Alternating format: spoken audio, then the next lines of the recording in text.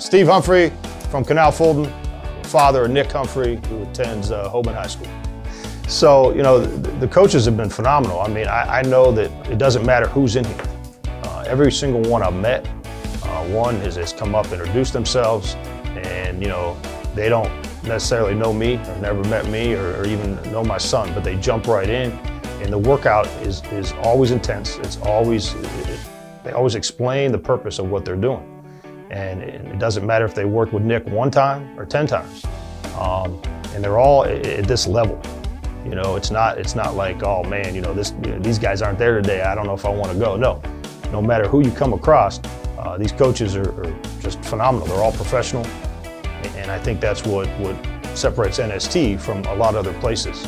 Immediately when I came in here and sat down and met with staff and listened to their philosophy and how they train and how they approach any kid coming in from any sport, whether they've been in a gym ever before or they've never been in a gym.